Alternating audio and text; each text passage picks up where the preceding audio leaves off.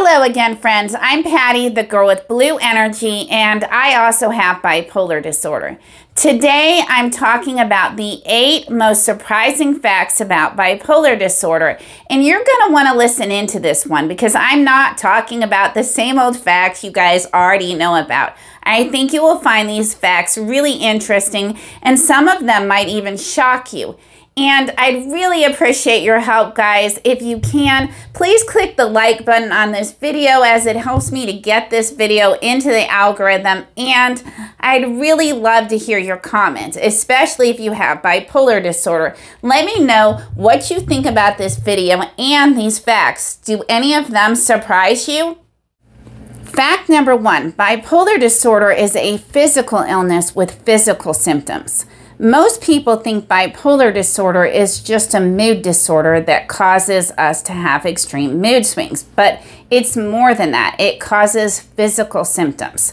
One of the biggest effects it has is on our sleep. It can cause us to need very, very little sleep or be extremely tired and need a lot more sleep.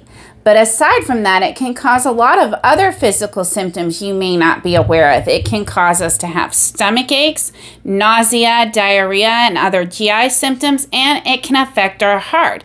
It can cause heart palpitations, chest pain, a higher pulse rate, and higher blood pressure. In fact, people with bipolar disorder are twice as likely to die from coronary heart disease because of its effect on our heart. And we are twice as likely to die an early death in general because of medical causes, not suicide. This is because bipolar disorder takes a very large toll on our physical health. It's also been linked to several pain conditions, and I will be talking about that next week in next week's video, but I'll mention a few. People with bipolar disorder are 3.5 times more likely to suffer from migraines. And it's also been linked with some other conditions like fibromyalgia and rheumatoid arthritis. And I have more information on that in my blog post, which I've left in the description. There's a lot of facts about the physical effect it has on our health that you can read more about there. Fact number 2. Preemies and low birth weight babies are more likely to develop bipolar disorder. Babies that are born with a low birth weight are 2.5 times more likely to develop a psychiatric disorder in adulthood. And babies that are born with a very low birth weight, meaning 3.3 pounds or smaller, are 4.5 times more likely to develop a psychiatric disorder. But what's more is preemies are also more likely to develop bipolar disorder. Babies born between 32 and 36 weeks are 2.7 times more likely to develop bipolar disorder, and babies born before 32 weeks are 7.4 times more likely to develop bipolar disorder. So I'm curious how many of you with bipolar disorder were either born prematurely or born with a low birth weight. I was an identical twin, so I was both born prematurely and with a low birth weight, and I found this fact really interesting. Fact number 3, nightmares may predict a manic episode. People with psychiatric disorders tend to have more nightmares than the general public. Although we've researched nightmares and schizophrenia more than bipolar disorder, people with bipolar disorder also have a lot of nightmares. And for some people, nightmares can predict an upcoming manic episode, particularly if their nightmares involve death or some type of injury or bodily harm. Fact number 4, people with bipolar disorder are more sensitive to sunlight. And no, we're not vampires, but we are more sensitive to sunlight. And this may be because sunlight regulates our circadian rhythms, and people with bipolar disorder have really sensitive circadian rhythms. This is why you see changes in our mood when the weather and seasons change. Across the U.S., around 3% of the population has seasonal affective disorder. But among that small 3%, 25% of those people also have bipolar disorder. But you also see other patterns. When it's spring or summer, you will see more episodes of mania, and when it's winter, you will see more episodes of depression. And we know that because we see a rise in patients being hospitalized for mania in the spring and summer months and depression in the winter months.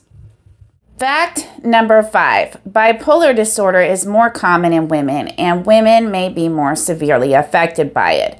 We think this is because of our fluctuating hormones. This is why our symptoms tend to get worse right around the start of our period, and also during pregnancy, the postpartum period, menopause, and perimenopause. And because of our fluctuating hormones, this is what makes our disorder more complicated, especially during pregnancy, and what makes it often more severe and more difficult to manage. Women with bipolar disorder tend to have more bipolar 2, and we also have more rapid cycling bipolar, which is largely due to our hormonal fluctuations. Fact number 6, bipolar disorder may be a metabolic disorder of the brain. You may have heard that bipolar disorder is caused by a chemical imbalance, but a growing number of psychiatrists and mental health experts are starting to challenge this. There's been a number of studies on this, and there is no evidence to support this theory. I have links to this on my blog because this is widely spread amongst the bipolar community that bipolar disorder is a chemical imbalance. While chemicals certainly play a role in bipolar disorder, there is growing evidence to support the fact that bipolar disorder is a metabolic disorder of the brain. Dr. Chris Palmer, a Harvard-educated psychiatrist, wrote a book called Brain Energy, which I'm going to encourage everyone that watches my channel to read, that explains the science of how our brain works and why he believes bipolar disorder is caused by a metabolic disorder in the brain rather than a chemical imbalance. And he believes that we have a metabolic issue with our mitochondria, and he explains mitochondria better than I could ever do. But mitochondria are basically the cell's powerhouse. They break down the food we eat and convert it into energy called ATP. And people with bipolar disorder may have issues with this process and not produce enough ATP during metabolism. And this is what causes the issues with neurotransmitters in our brains. And he's the first doctor to promote the ketogenic diet, which I've been following for over 5 years. And I'm really grateful and glad that the research is finally coming out to support this. But the ketogenic diet has been the most effective medication I have ever taken. It has completely changed my life. So this is why fact number 6 is so important to me. But he is not the only one in the medical community discussing the fact that our brains may not metabolize things correctly, that we have a metabolic disorder. There is a theory in the medical community called the selfish brain theory that discusses the fact that our brains use 20 to 25% of our total calories. Yes, that's right. All that extra overthinking we do is why we burn so many calories.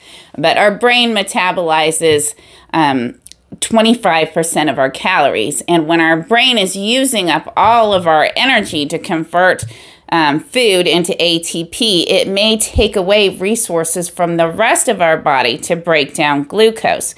And they believe this is one of the reasons why we have a large percentage of us have issues with type 2 diabetes and other metabolic issues. Fact number 7. Spiritual experiences can be confused with bipolar disorder. I recently watched a documentary called Crazy Wise, where they compared how we treat mental illness in the United States with how it's treated in other parts of the world. In other parts of the world, people can have mystical, spiritual, or even psychotic experiences, and they're not seen as being mentally ill. These people may become spiritual leaders within their community. They may become healers or shamans or mystics or other types of spiritual leaders within the community. But even in the United States, we recognize that religion and spirituality play a role in people's lives, and that not every experience that resembles bipolar mania is bipolar disorder. Some of our religious, highly emotional experiences may mimic the symptoms of bipolar mania, but they're not bipolar disorder. This may be seen in churches. For example, in our Pentecostal movements, you see people have highly emotional experiences. They may dance, sing, be slain in the spirit, or even speak in tongues, but nobody would consider this a psychotic symptom or a bipolar manic symptom. And this is why the DSM now has a diagnostic code for spiritual experiences. So if you have a spiritual experience or spiritual awakening, you can seek out counseling or treatment, and this is diagnosed as a religious or spiritual problem. Fact number 8, medications don't work for 50% of bipolar patients. 50% of us are considered treatment resistant.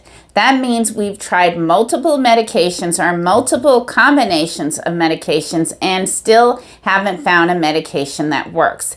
And among the people that do find medications that work, 90% of them will have a relapse within 2 years. And typically, this is an episode of depression. We still don't have an effective treatment for bipolar depression, and that is because many of us can't take antidepressants. They make us manic. So, for 50% of us, we do not just take a little pill and magically get better. And this is one of the misconceptions about bipolar disorder. It is very, very difficult to manage, and many of us are treatment resistant. I love hearing your feedback, so please let me know what you think in the comments. And of course, if you like this video, please help me out by clicking the like button and subscribing to my channel.